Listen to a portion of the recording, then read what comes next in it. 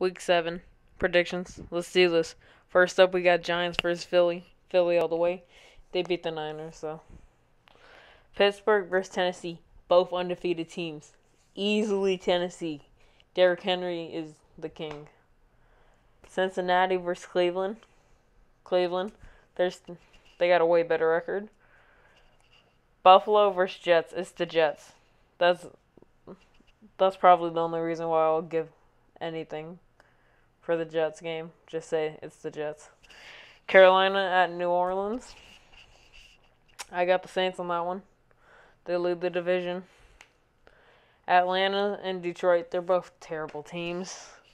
I just feel like Atlanta could use a win, and they probably will get it. Dallas at Washington. Dallas is going to come back after the beatdown my Arizona Cardinals gave them. Green Bay versus Houston. Green Bay got demolished by the Bucks, but they'll have a comeback year. Well, game.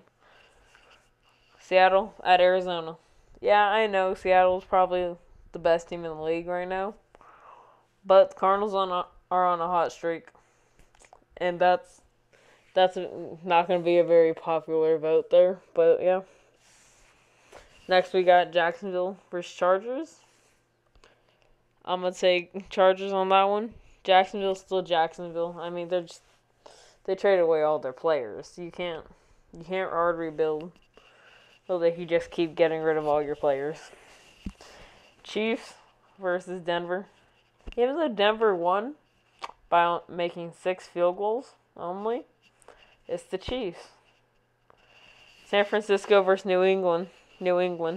See, now I think that's another controversial one.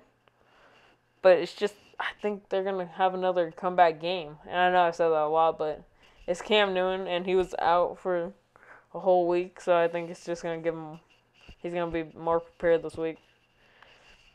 Bucks versus Raiders. Raiders have been playing like a top-tier team. So I got to give it to them. Bears versus Rams. The Bears. Somehow Nick Foles knows what he's doing and knows how to do it.